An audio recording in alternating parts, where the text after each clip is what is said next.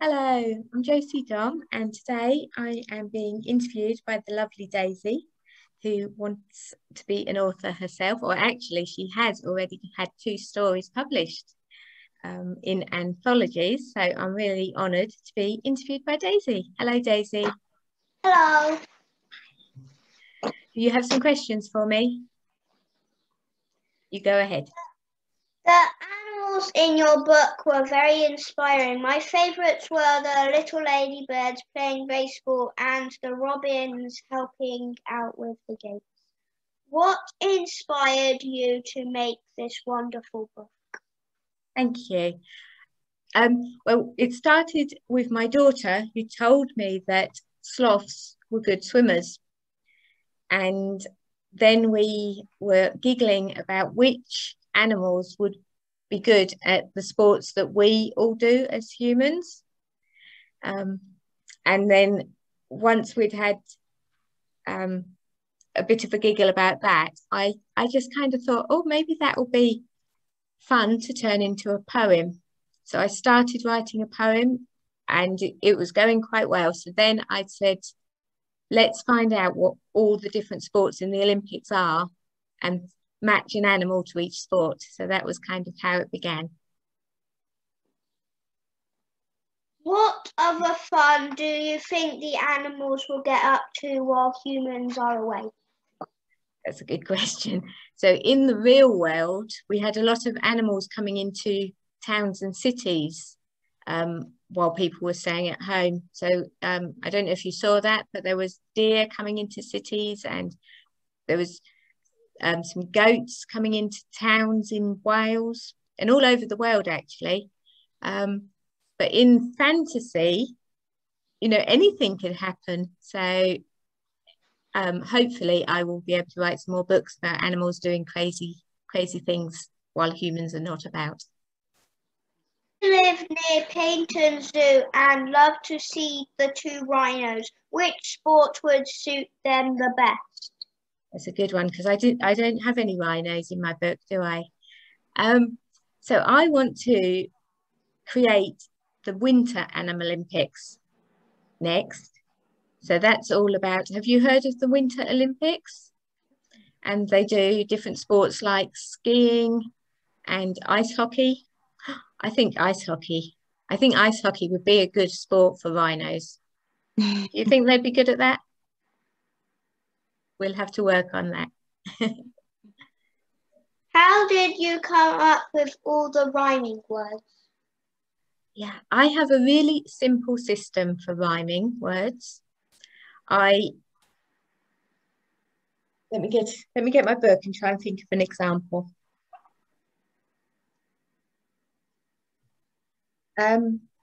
So for the sheep playing hockey, the sheep trooped onto the hockey field. So that was my first line.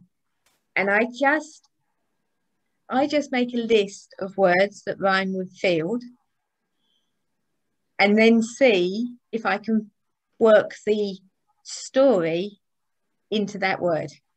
So the next line is 2 teams of 11 all looking so chilled. And because field and chilled rhyme, that worked. And then I had to explain why they were chilled. So they're wearing, if you can see that, they are wearing sunglasses. And it does say that in the next words. They'd chosen their colours and had their shades on. No chance they'd take in case the sun shone. So yeah, really simple. I know what one line is going to end with. I find a word that is going to rhyme with it, and then I make the story come into the word that I need it to rhyme with. So field, tilled. I could have perhaps used the word tilled, build, and it wouldn't. I couldn't perhaps think of anything that would make the story progress onto those words. So chilled it was. Does that make any sense?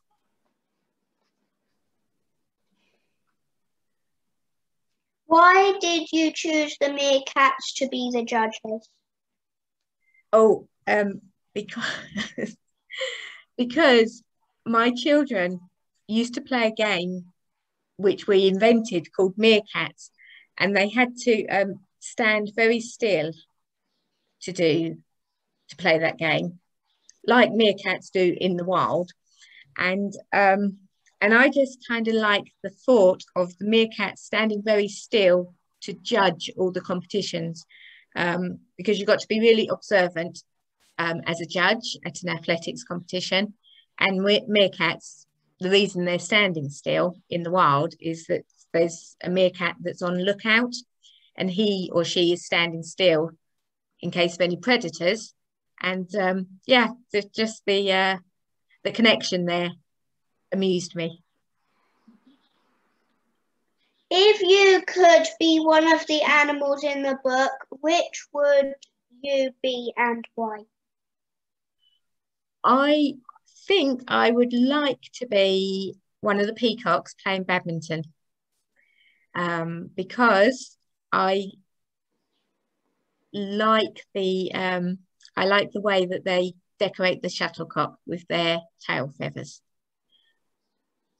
But if I can't be a peacock, I would be a mole trampolining. Will there really be a Winter Animalympics book next? I really hope there will. It's going to take a lot of work to do. First of all, I will need to research to find out all the different sports that are competed at the Winter Olympics. And then I will need to work out which animals are best suited. So I've got the rhinos playing ice hockey. Thank you for that. And then it's coming up with the story and the rhyming words for it. And once all of that is done, I will need to ask Sarah Lou to illustrate it for me. So it won't be next winter, but hopefully it will be one day. Which other books have you written? Oh, I've written, can you see these behind me? I've written Lum, and this is about a fluff ball. This guy here, he's called Lum, and he's a bit scary, but the children in the book teach him, there they are, they teach him how to make friends, because the reason he was scaring everybody is because he didn't have anybody to play with. And then in this book, Lum's mum, he's missing his mum.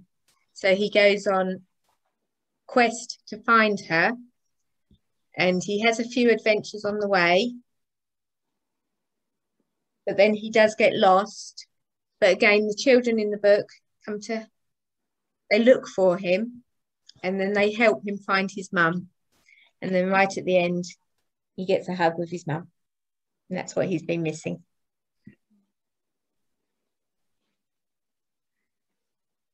My brother, who is 5, loves rhinos more than anyone in the whole world. Can he interview you about your new rhino book? Oh, yes, that would be lovely. Yes, my rhino book is called Brave Brian, and I need to find an illustrator, and I need to do some work to get that published. But I would love to hear from your brother. What's his name? Noah. Noah. So, yes, I will make plans with your mum. Thank you. Bye. I'm joined today by Meredith, who is being a cat and is ready to ask me some questions. Hello, Meredith. Hello.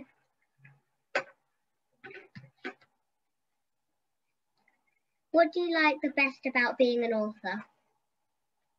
The best thing for me about being an author is being able to use my imagination and make up silly things, which then I can turn into stories.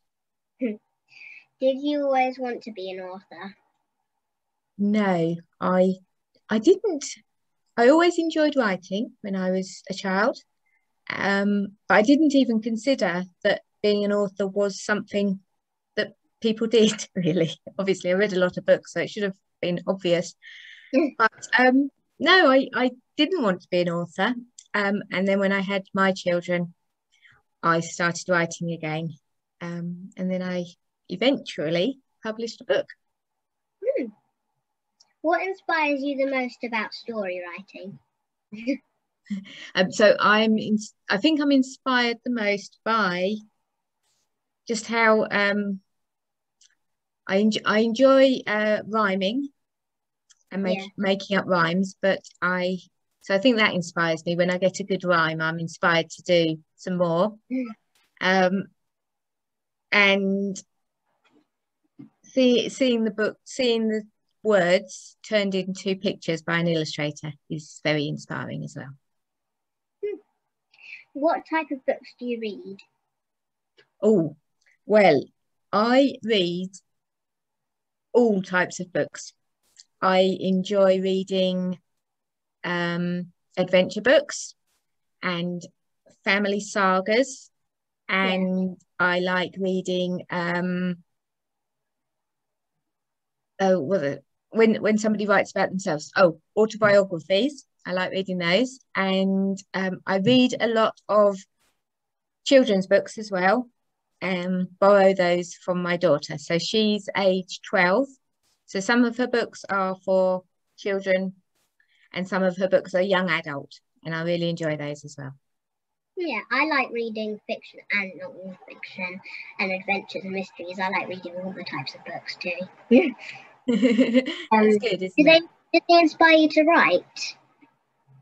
Well, not necessarily, but just lately, I'm reading a book at the moment which is based on Alice in Wonderland, but it's kind of brought up to date and it's very modern.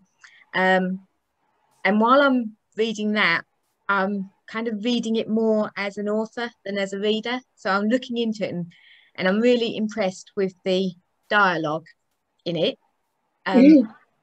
Because dialogue, when people talk to each other in a written book, is the thing that I find the hardest to do. So I'm trying to learn. Did you have to research all the different sports in the Olympics to decide which sports to use in Animalympics? I did, yes.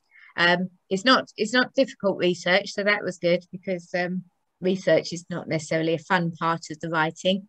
So it's quite easy to find out which sports are in the Olympics, and then I did whittle them down a bit. So for instance, there's I think 3 or 4 martial arts, and I just put them all together into one verse for the martial arts. Yeah. How did you decide which animal did which sport? Well, my daughter helped me with that, and so did my son and my husband. We were having chats about it, and I kind of like to use what I would think is logical, but other people might not. So, for instance, the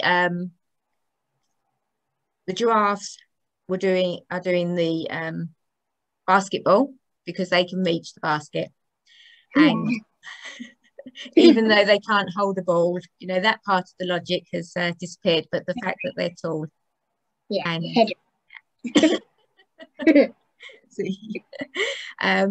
so it was just, and then my son came up with the idea that narwhals would do the fencing because obviously they've got their own sword.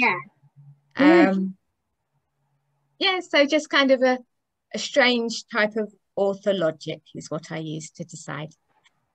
How long did it take to write Animalympics? It took me about a month to write it all. I couldn't write it in that amount of time. What did you like the most about writing Animalympics?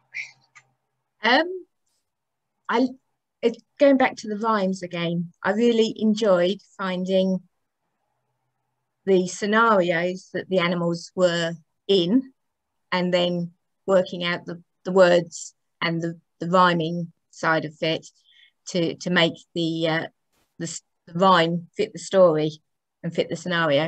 It was a good challenge. I enjoyed it. Yeah. Which verse in the book was the hardest to make rhyme? Oh, that's a good question. I think one of the hardest ones was orienteering.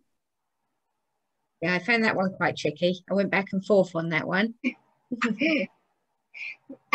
Which Olympic sport is your favourite?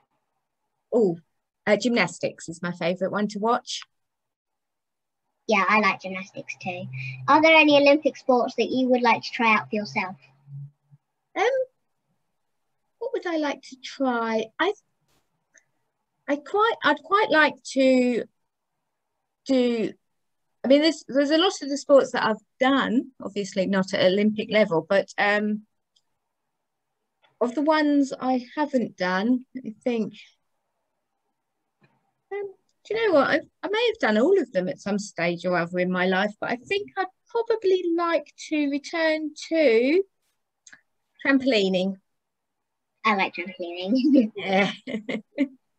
It's good fun. I'd like to be actually good at it rather than just bouncing up and down. If you were an animal, what animal would you be and what sport would you play? Oh, well, do you know, I've I've always thought that I'd like to be a duck. But mainly because when I used to walk to work, I'd see the ducks sitting by the riverside, and I'd think that seems quite a nice life, doesn't it? You know, sitting by the riverside as opposed to having to rush to work. But as I now feel that perhaps ducks are not very active, I don't know what sports they do. Have you got any ideas for a sport that a duck would do? Diving, Diving, yeah, they'd be good at that. swimming, shaking their feet. What was the last one? Shaking their feet. Shaking their feet. Okay, that's a new sport. Okay, so I'd like to be a duck, and I think I would like to do shot put.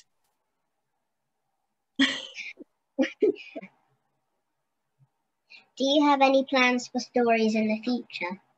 I do. I've got lots of stories that I've written that I'm waiting to get organised and get made into have them illustrated and made into books. But my latest idea is to write the I can't even say it today. Winter Animalympics. Have you heard of the Winter Olympics? So they do no. So that's held every 4 years as well, and they have things like skiing and ice skating Oh yeah, and that ice hockey. So I want to come up with some good ideas for animals and all of the rhymes about how that would pan out. that sounds good. How many books have you written and have been published? Oh, well, obviously I've got them here. I'll show you. So I've got Animalympics and you brought yours. And also I've got Lum. Yeah. So he was my first book. Here he is. And then his second story is Lum's Mum. And oh, she's here as well. Hello. Hello, Meredith. And so they're the ones I've published. And then I've got a story called Brave Brian.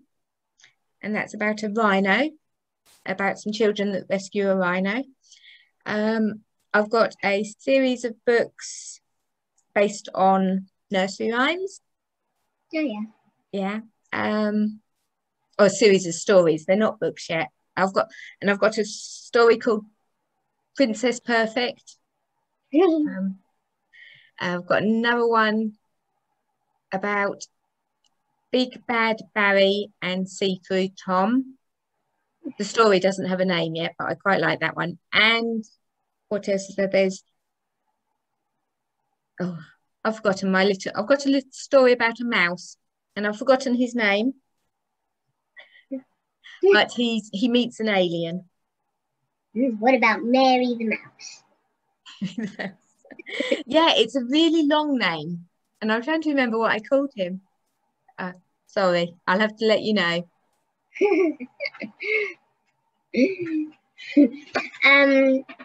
That's all my questions. Well, thank you very much, Meredith.